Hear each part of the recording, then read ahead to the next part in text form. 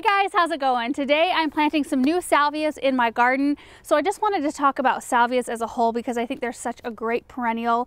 And then I wanted to show you these brand new varieties that just came out this year. So I've got Perfect Profusion right here, this beautiful kind of icy blue.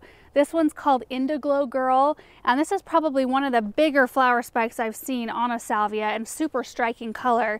And then this one right here, which is just starting to come into bloom, is called Pink Profusion. So I do want to show you where each one of these varieties is going in my garden. They're all going in different areas, but really the whole point of this video, the reason why I wanted to put it together, was to encourage those of you guys who are maybe new gardeners and you don't really know about where to start, what plants to put in the garden, or those of you who have a really tough spot in your garden that you have a hard time getting things to grow. Salvia are a wonderful perennial to try because I feel like most everybody can have success with this plant. They love full sun. They can take some drought conditions, though they will bloom a little bit better, a little bit more consistently with kind of average moisture. They're also super winter hardy. All three of these varieties are a zone 3 through 8. Now there are a lot of varieties of salvia out there. I think there's like some over 900 varieties out there, and they range from an annual type to perennial types like these here, even some ground cover salvias and some that are kind of like a semi-woody shrub. And these are all types that you can cut back to the ground every year and they come back fresh. They also will all rebloom really consistently throughout the year.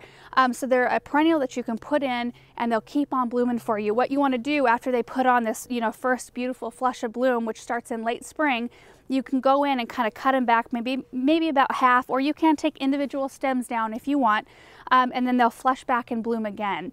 So they'll bloom through the majority of summer. They're also one of the best pollinator attracting plants you can put in your garden. They attract hummingbirds, butterflies, honeybees, and they're also resistant to deer and rabbits. And they aren't really bothered by any insects or disease that I'm aware of. I've never had them attacked by anything in my garden. So they really are kind of a wonder plant.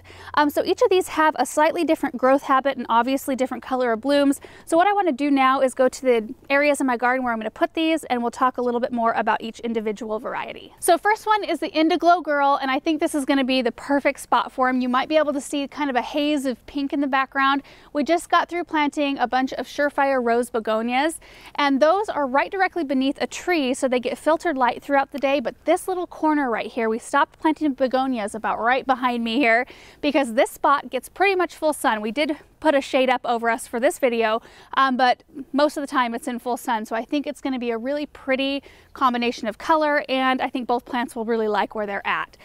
So the interesting thing about this one, this has a huge flower, like I said earlier, just a really thick flower spike, really dark indigo blue flowers, and the calyx that holds the flower to the stem are also dark colored. So even when they're out of bloom and the blooms have fizzled, they still kind of look like they're in bloom. So if you don't have time to get out there right away to cut your plant back, it still looks nice out in the landscape. And this one grows about 20 to 22 inches tall and wide, so I thought 3 would fill in this area really nicely. So I'm going to get these planted and we'll see how the area looks.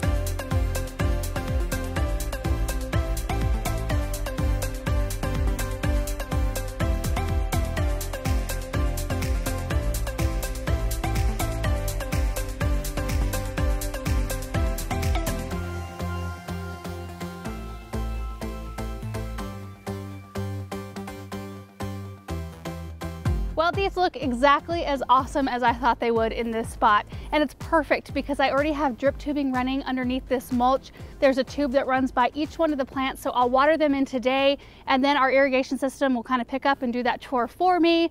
So I think this is just going to be a beautiful blend.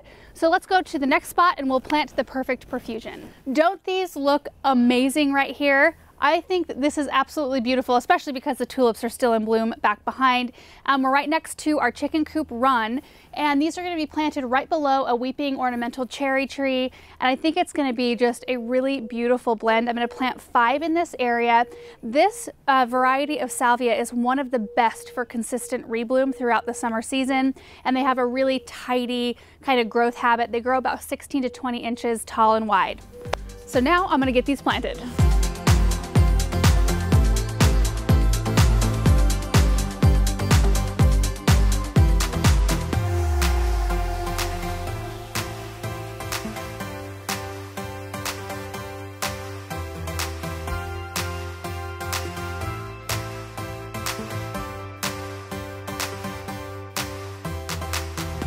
think these turned out absolutely perfect, and I love them even more now that they're in the ground and a little bit shorter, because now there's a little bit of breathing space between the top of the salvia and the bottom of the umbrella here of this weeping cherry, which I will keep pruned up a little bit because I do want to be able to see this really pretty, I think, with any color. These are like a soft blue.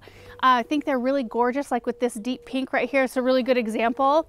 Also gorgeous with this lighter pink. I think they'd even be pretty with red, yellow, whatever really. So now in this area, I do still have a lot of planting around the chicken coop. This is kind of my first little new installment around the run, and I'm gonna work my way forward. So now we'll go find the last spot for the pink profusion. So this last area I think is gonna be really pretty. I'm kind of planting these right up next to the edge of the flower border, and right behind it I've got Morden blush roses, which are really pretty, like kind of a lighter pink. So I'll have the darker pink salvia right in front.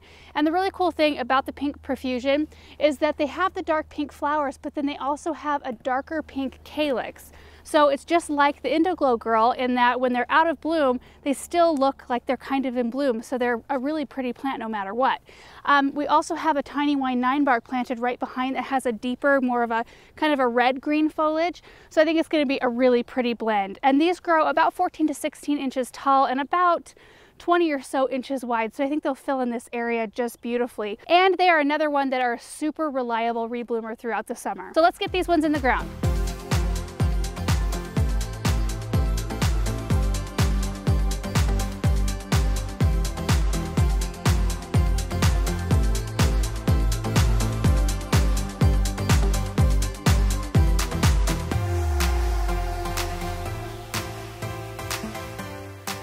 So I think what I really like about this little drift of salvia right here are the plants that are around it. So to the right, I didn't mention that we have some lemon jade sedum we showed you in a previous video, and that one grows and fills in this whole area here. And then we'll have this drift, which I kind of designed it to kind of go back into the bed a little bit so that I could come in with another type of perennial kind of right in front of the salvia here. And I'm thinking like maybe some kind of grassy texture, like a daylily that has maybe a pale yellow bloom. I think that would be a really pretty contrast of both texture and color. So anyway, that's pretty much it for this video. I just wanted to show you these new varieties of salvia, and then just like I highly recommend this plant for those of you who are new gardeners or you have a really tough spot in your garden. And we will be doing some progress reports on these as the season goes, especially on this one since it's not in full bloom yet. But this may be what the salvia will look like when you go down to your garden center. You may not find it in full bloom. It might be just budded up like this, but that's even better. That way you can get them in the ground and you get to enjoy the entire show. So anyway, I hope you enjoyed this video, hope it was helpful, and we will see you in the next one. Bye.